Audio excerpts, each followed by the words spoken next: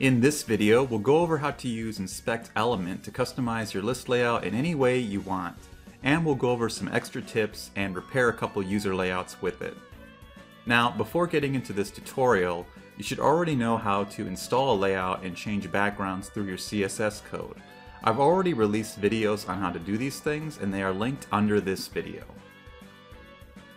So let's say I wanted to customize specific parts of this basic list layout.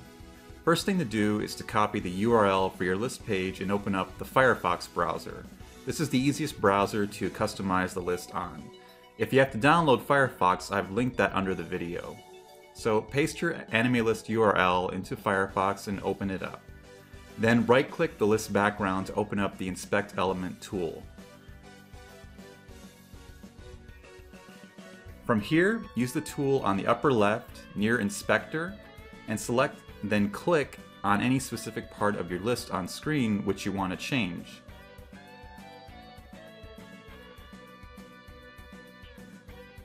It will highlight parts of your layout and you can see what they are in the HTML on the left side of the tool, and you can edit the CSS codes currently customizing that section on the right side of the tool, and the edits will happen live on your layout.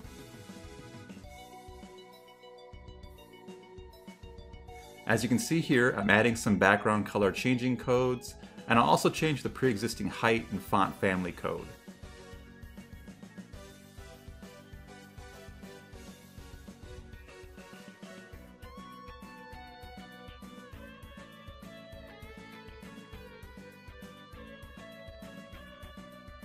After making the changes you want, you can copy the CSS you changed and then add that to your actual CSS under list style, or you can add it to Notepad for safekeeping too, or to share with other users.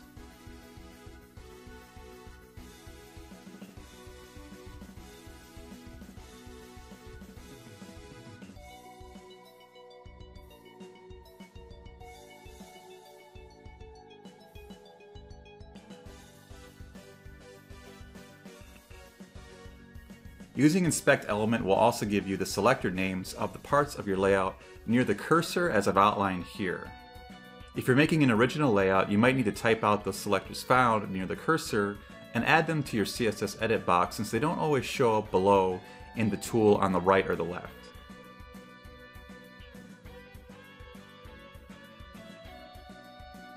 And as you saw earlier, you can edit pre-existing property codes or even add new codes if you want.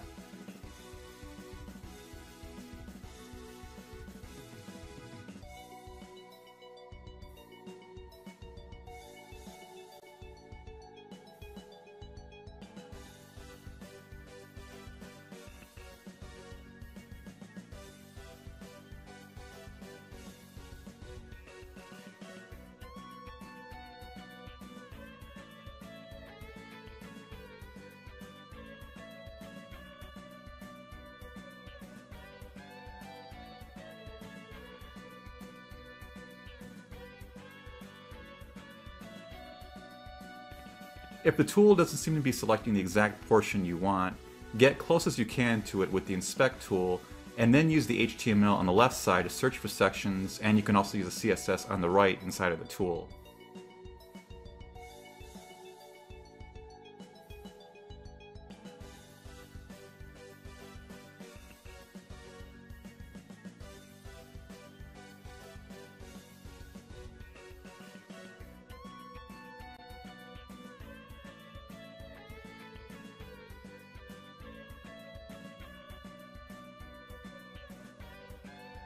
You can add any changes you made to your CSS edit box on MyAnimeList and then save it and refresh your list page to see the changes you made and customize your whole list this way into an entirely new layout.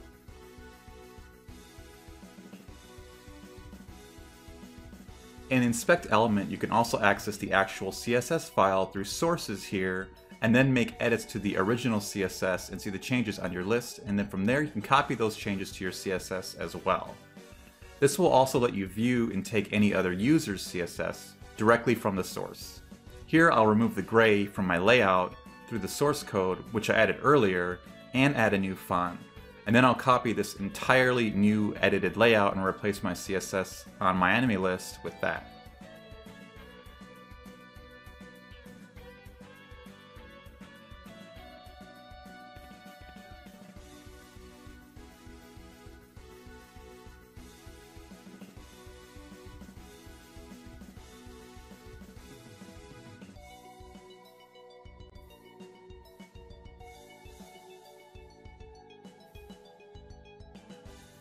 So with this knowledge, you can customize any layout live, change any of the codes for it, and learn what the codes are for certain parts of a layout.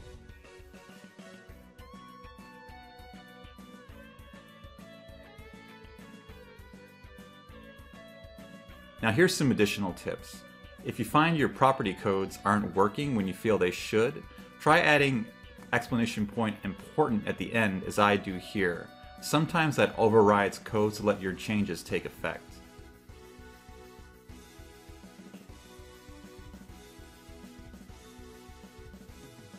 And if you still can't find the selector name for a certain section with Inspect Element, you can install our fully mapped layouts and use the colors to guide you to the name or area of a specific section.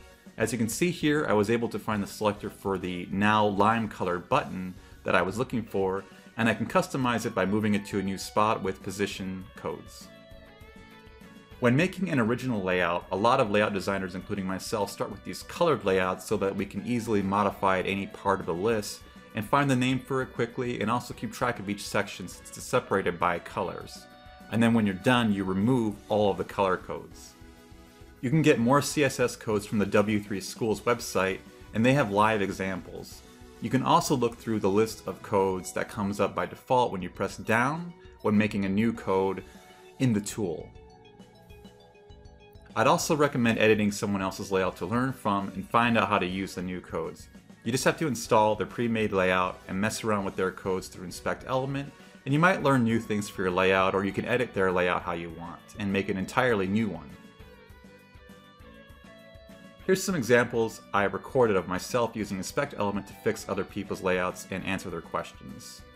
So this person simply wants to make the pick on the right taller. The first thing we know to do is to start up Inspect Element and then click the upper left tool, and we click on the pick that they want to make taller. First, I'll try to increase max height, and as you can see, it did nothing. Now I'll try to add our own height code, and it raises the height for the frame, but not the picture. So what I do is I go to the HTML on the left side in the tool, and look under that section, and there's a new section with the pick for me to click on. So this could be the CSS we want to edit, and by increasing the height, we can see it does make the pick taller as the club member wanted.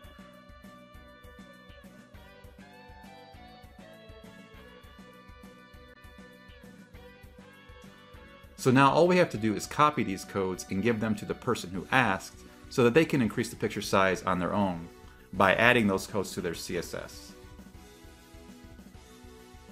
The next person whose layout we'll fix has an issue with the GIFs being too large and also the preview pics moving up too high. So we'll fix the preview pics issue and also give them a way to make the GIFs smaller. So here's their layout, and as you can see, the preview pics and completed text are too high up and the GIF is too big, which lowers its quality. So first thing we do is we access Inspect Element and find the section that contains the preview pics. So it looks like this is list table under the preview pics, and I'll lower it with top codes.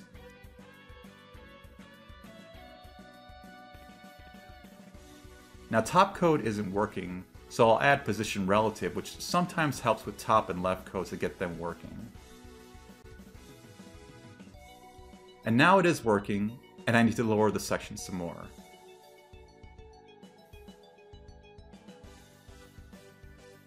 So now I copy the code so I can give it to the user later.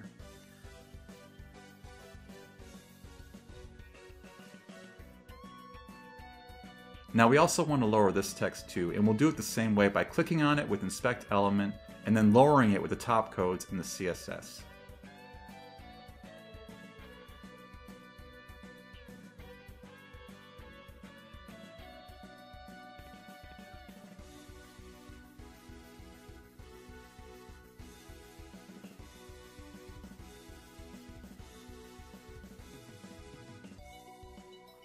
But unfortunately, as we can see, it also lowers this part, which we didn't want. So now I know our first code is causing this error, so we want to find another code to lower the preview pics with.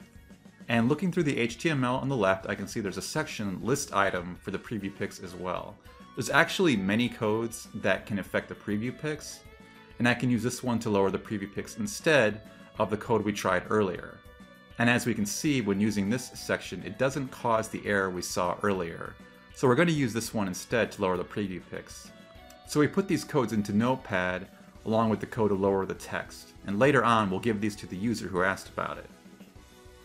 Now that user also wanted the banner GIFs to be a smaller size. We can also use the style editor to go to the layout code itself and then find the sections with the image codes. But first we're going to copy and paste the codes we intend to give them to make sure they work when the user tries them out.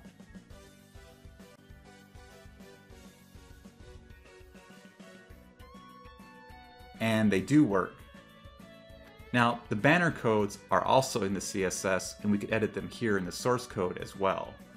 I'll add background size codes with important at the end, along with background position codes. We'll give all these codes to the club member when we're done, who asked about it, to give them the ability to pick the size of the banner, and also move the preview pics out of the way if they don't want to lower the size of the banner later.